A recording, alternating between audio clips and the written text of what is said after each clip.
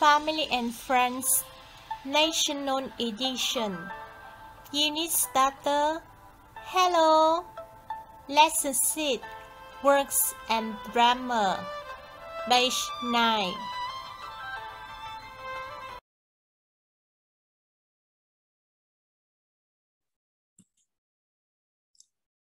Hello, my lovely student. I'm Miss Như, and I teach you English today. Nice to meet you. Xin chào các bạn nhỏ, cô tên là Trúc Như và cô sẽ dạy tiếng Anh với các bạn ngày hôm nay. Rất vui được làm quen các bạn.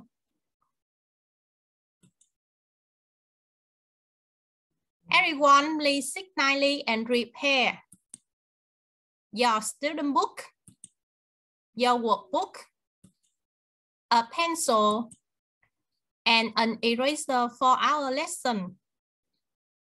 Bây giờ các bạn ngồi ngay ngắn, chuẩn bị đầy đủ sách bài học, sách bài tập, bút chì và cục cơm cho buổi học nhé. And now let's move to the next one. Bây giờ cô mời các bạn chuyển qua phần tiếp theo.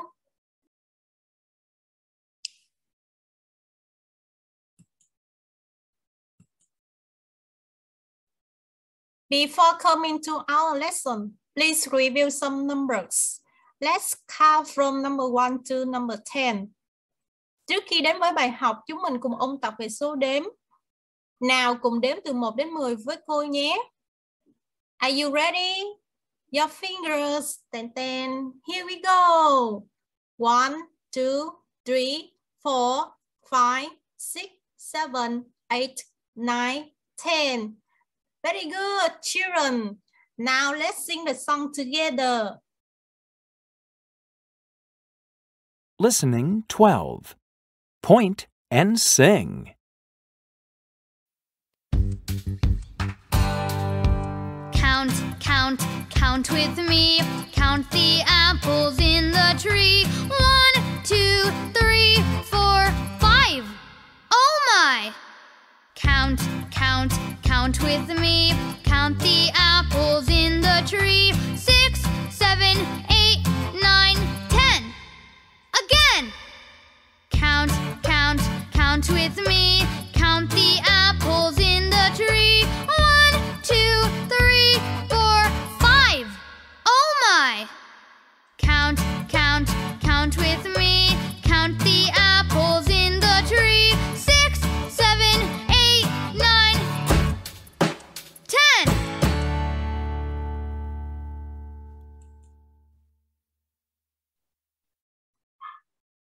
Here we come to our lesson today. Please listen and point. You will listen and use your finger to point to the day. Listening 16. Listen and point. Monday, Tuesday, Wednesday, Thursday, Friday, Saturday, Sunday.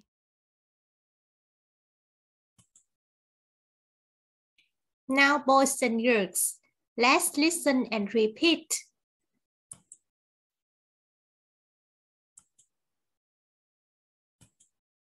Monday, Monday, Tuesday, Tuesday, Wednesday, Wednesday, Thursday, Thursday, Friday, Friday, Saturday, Saturday, Sunday. Sunday.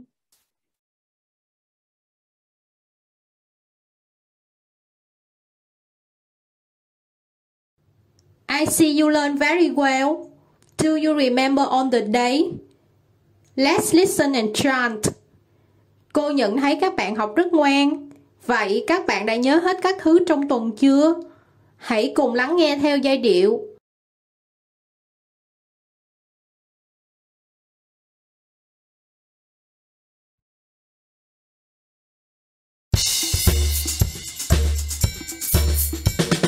Monday, Tuesday, Wednesday, Thursday, Thursday, Friday, Saturday, Sunday,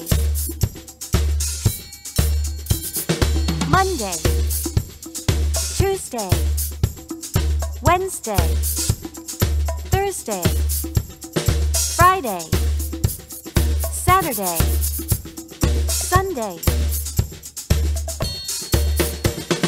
Monday, Tuesday, Wednesday, Thursday, Friday, Saturday, Sunday.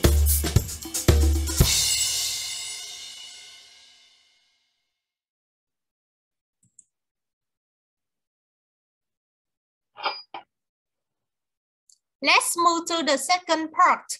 Chúng mình hãy đến với phần thứ hai của bài học nhé. Okay, everyone, look at the pictures. Listen, please. Little, big. Now listen and repeat. Little, big. Very good.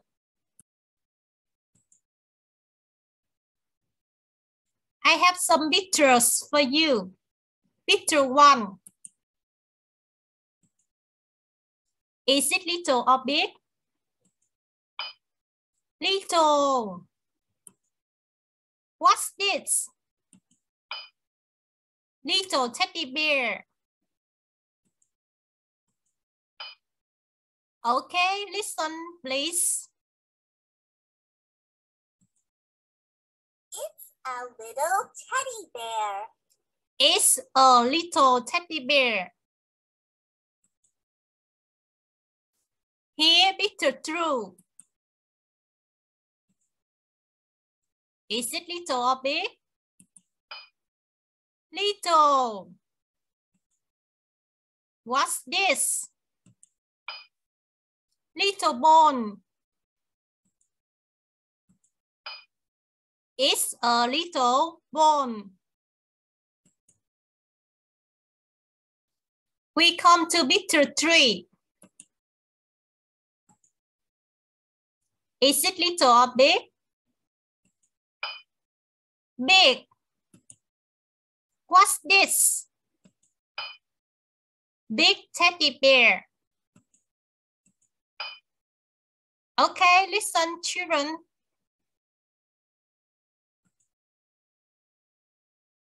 It's a big teddy bear. It's a big teddy bear. Picture 4 is the last picture. Is it little or big? Big. What's this? Big bone. It's a big bone. Bravo.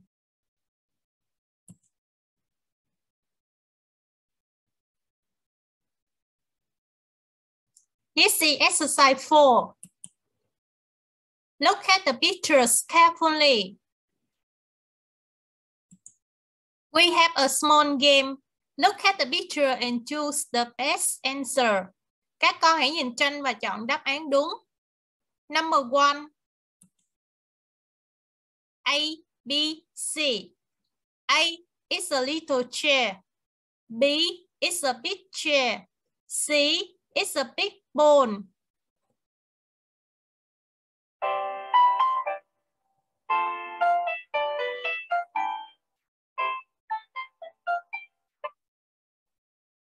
Okay, the answer is A is a little chair. Number 2. A is a little bone. B is a big bone. C is a big chair.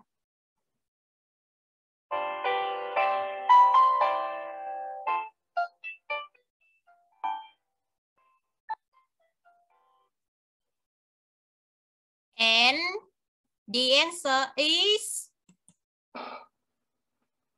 letter C. It's a big chair. Well done. Number 3. A is a little chair. B is a big cookie. C is a little cookie.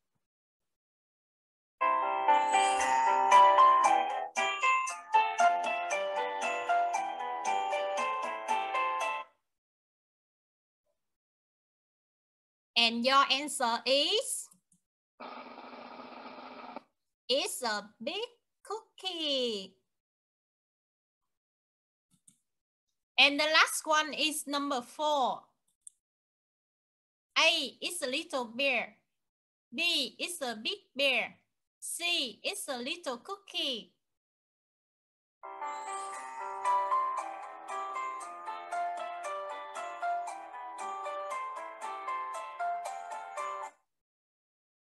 And the answer is letter C. It's a little cookie. Good job.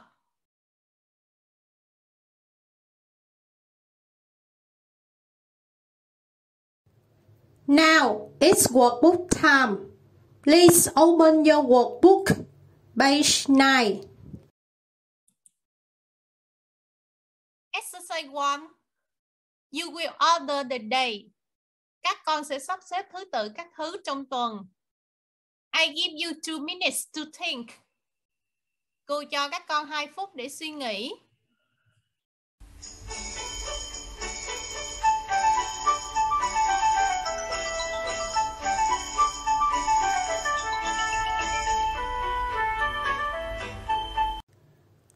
Have you finished? Do exercise with me. Everyone, please stop writing and listen. Các bạn đã làm bài xong chưa? Cùng làm với cô. Các bạn hãy dừng bút và lắng nghe. Now, number 1. Monday. Number 2. Tuesday. Number 3. Wednesday. Number 4. Thursday. Number 5. Friday. Number 6. Saturday. And number 7. Sunday. Okay, here you go with exercise 2. Circle the correct word. This is your example. Picture 1 is a little big chair. Little or big? Yes, big. It's a big chair. Number 3 is for you.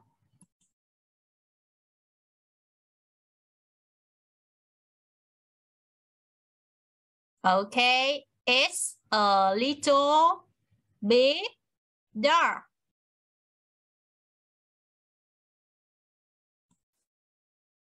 Yes, it's a little dog.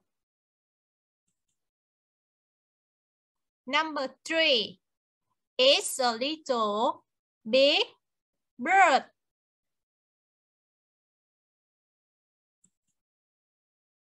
It's a little bird. Number 4, it's a little big hat.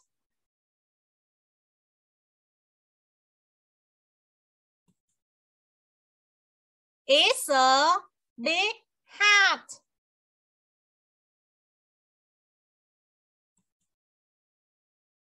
You are very good today.